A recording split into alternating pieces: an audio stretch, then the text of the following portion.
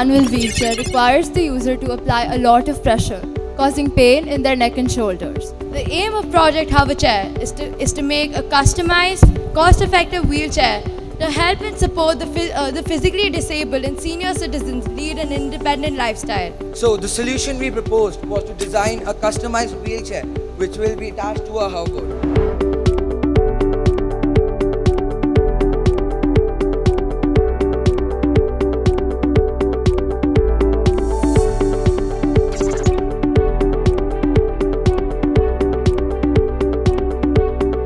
Our aim is to develop and test a lightweight, portable, wearable, and a non-transmitting device which is capable of sensing fetal movements over extended periods of time.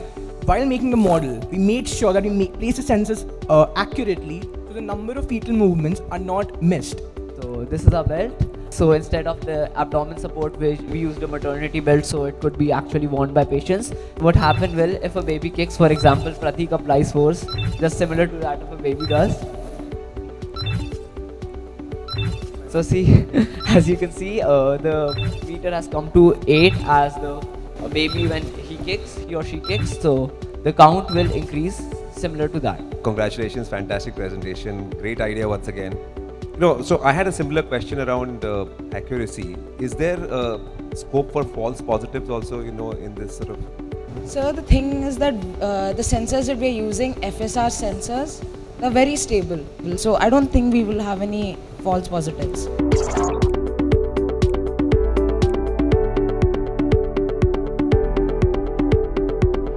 अंधेरे में रह रहकर थक गए हैं. These are the words of Sushila from Mahadev's Basti. Even after the implementation of government schemes such as the Deen Dayal Upadhyay Jyoti Yojana, a majority of people living in rural India still don't have access to light. Our aim is to upcycle discarded PET bottles as solar lamps for people living in the bastis who are deprived of electricity. In order to implement our lamps in 400 houses, we required funding. Hence, we turned to the crowdfunding page called milab.org. Using it, we have successfully raised 1,38,580 rupees.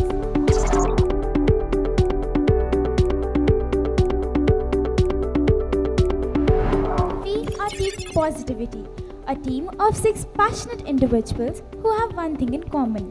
We can listen to the animals and talk to them. We visited the Sophie Memorial Animal Relief Trust, simply called the SMART, and Posh Foundation. When we reached there, we realized that there's much more to what we had imagined. This made us realize that we should do something for them. Arushi, I'm glad that we were able to change lives of a few dogs like Elita. She's 10 months old and she was barely 2 when she lost both of her front paws in a railway accident. After all our hard work, we were finally able to create Delna's prosthetic limb and provide her with something which would help her to walk and run freely.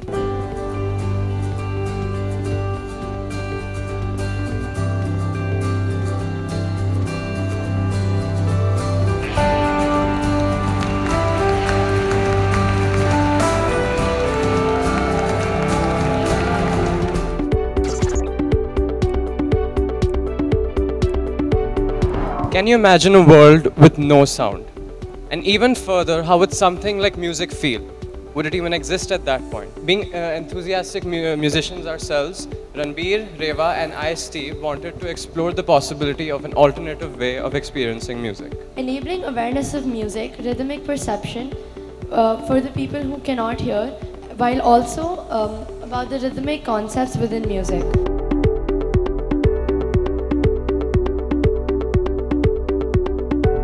It's almost like music and virtual reality. I love the fact that this is great for private use because it needs to have input. But you gave an example of imagine going to a concert where one person can hear it and the other person can feel it. I see that to be a real problem because you need an input going into this device, and going at a concert they can't really provide that to you. So is there a thought process as to how you could do that part of it? So right now what we're doing is we're using a Bluetooth for the device. We need to still implement like a battery pack inside it so that it can be self-sufficient. So you've thought that out. Yeah. That needs to be your next one because I actually see this to having a product that can go commercial. It's a very interesting product. Well done.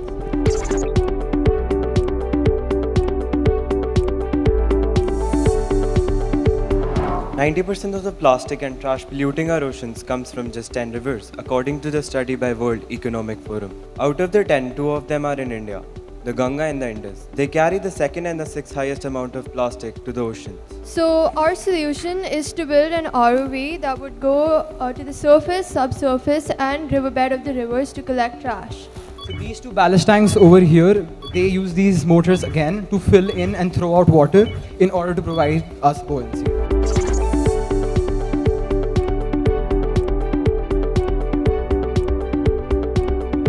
Water scarcity is a huge problem in today's world. And even though the government has launched certain initiatives such as the Jal Shakti Abhiyan and the Guru Jal project, its implementation has not been widespread. Our aim is to conserve 100,000 liters of water in under 30 days. We created a simple mechanical setup which can be easily mounted. We have also installed 4 of our prototypes in the office of the Police Commissioner of Gurgaon. And today I'm very proud to say that we have conserved over 40,000 liters of water in just 15 days.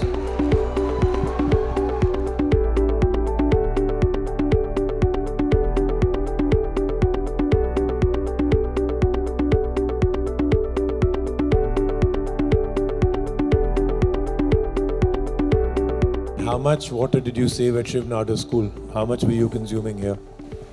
It was right at the entrance gate. There's an RO purifier there for the guards. So I guess their daily usage varies from 15 to 20 liters per day. 285 liters. So it's not across the school, it's been done at one location. Only one location. Okay. Because our school, majority of our wastewater goes to the STP plant because, again, it's a big unit. So, but we're basically targeting the micro units where water is wasted because they, when put together, amount to a huge amount.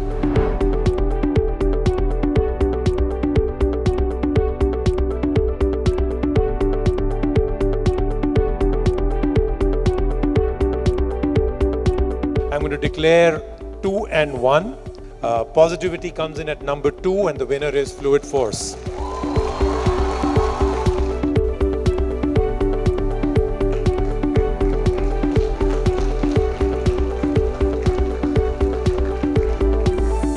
First and foremost, I think just to Shiv Nadar school, for the fact that you've thought something like this out, implemented it and done it like this, congratulations, a big hand. I'll tell you the difference. It never comes down to the practicality of what you do out here. You have the product, you go out there and test it in the required market, you get feedback from it, you improve on the product, you get so many months to do it. So I think this must be about the only school in the country that does something like that, and that deserves a big hand. But when you see the stuff that I saw today, that the kind of work that you have done despite your school work, despite studies, sports, etc., it's so inspiring that the future is bright. You know, as a company, we also fund startups. We do a lot of investing outside, and some of the stuff I saw here, frankly, deserves to be invested in more than some of the startups we actually end up investing in outside, right? So if I don't know whether it's the right thing to say, but maybe some of you should be thinking of dropping out and starting your own companies at some point in time as well, right? But thank you so much. It's been a pleasure, and all the best to all of you going forward as well.